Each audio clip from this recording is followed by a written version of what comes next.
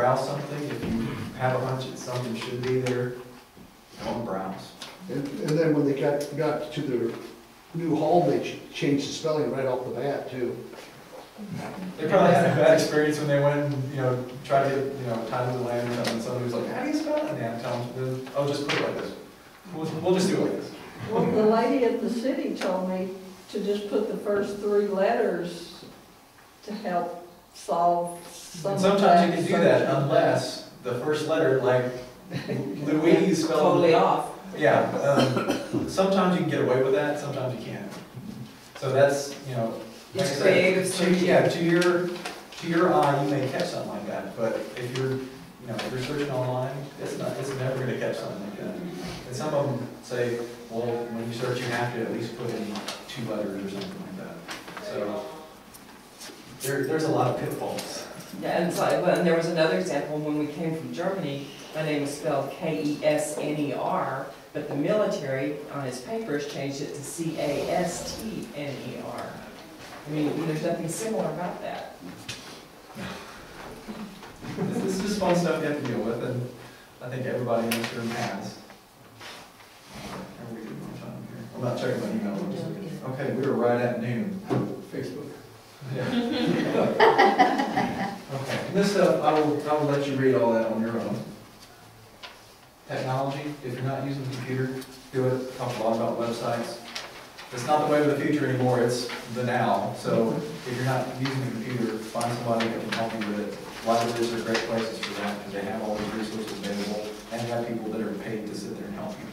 Maybe not for hours on end. I worked for years at a library, so I know this.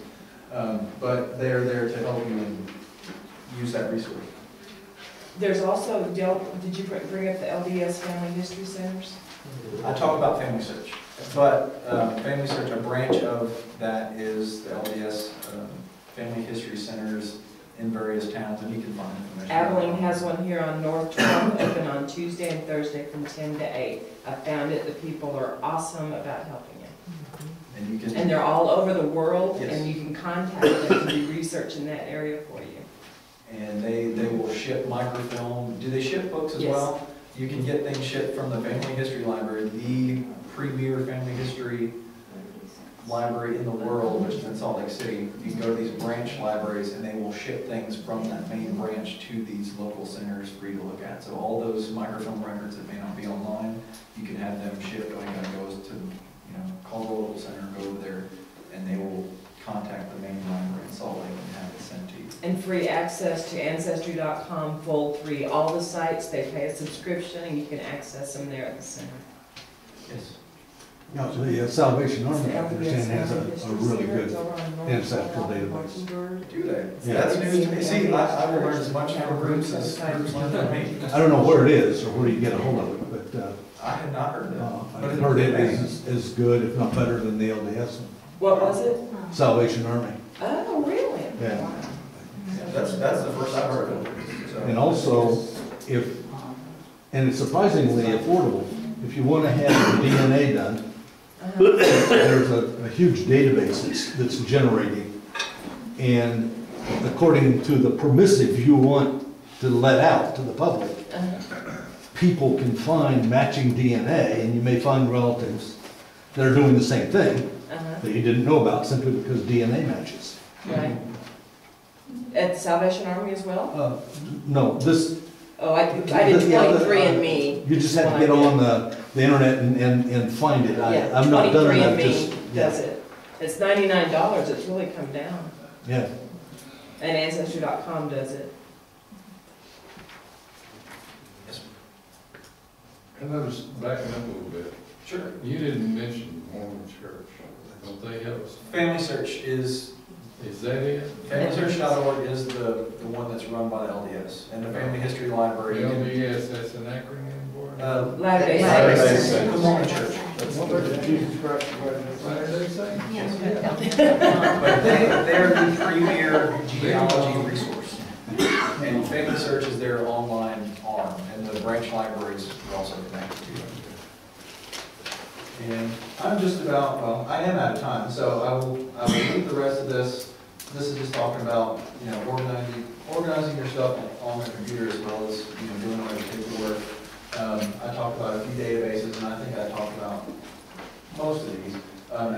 Newspaper Archive, a lot of libraries have that. It's, you know, an international newspaper database. You have this on your internet, on your website? This is all in the handout.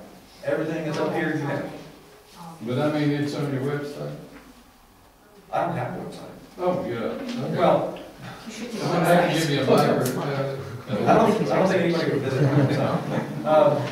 No, everything that's on here Okay. is in your handout.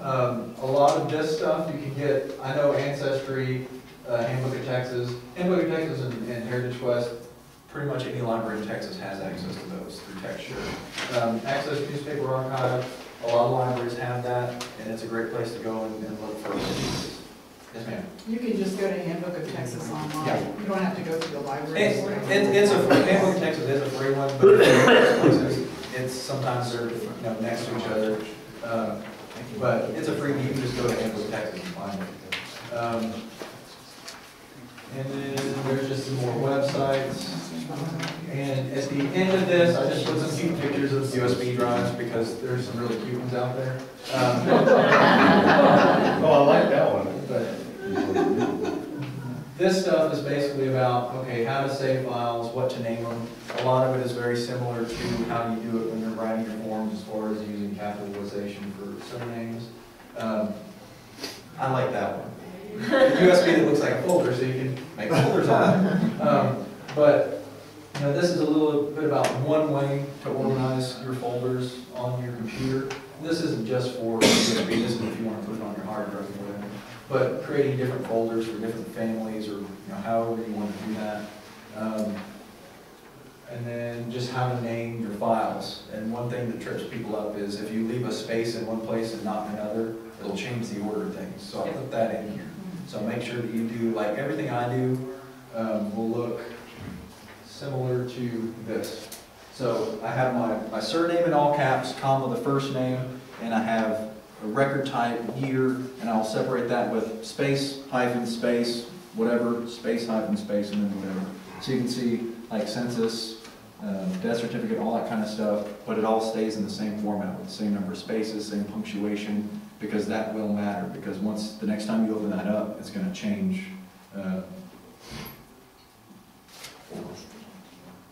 where they are. So Format. here's some examples of how I do it, and you don't have to. That's just, that just makes sense to me. And, well, there it is. Who are you saving this stuff for? Primarily for yourself, because you enjoy doing it, because you're curious and you want to do it. But this is for posterity as well, so make sure that this is going to make sense to somebody. You know, we're all going to go someday, and somebody's going to be going through boxes in our house or going through our computer.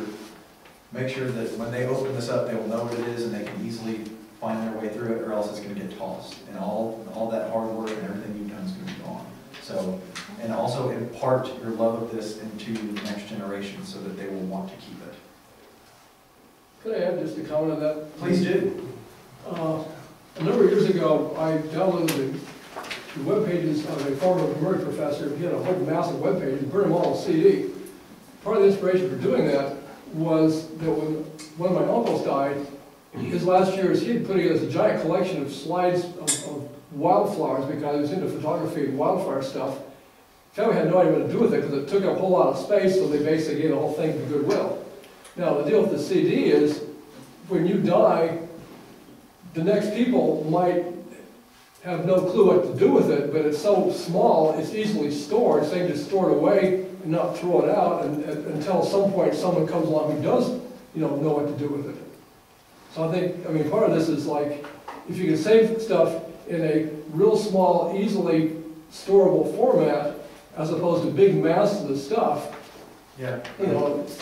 But I worry about the changes in technology where you won't be able to read that old form. yeah, well, it's getting fairly standardized out. USB or on an external hard drive or something like that.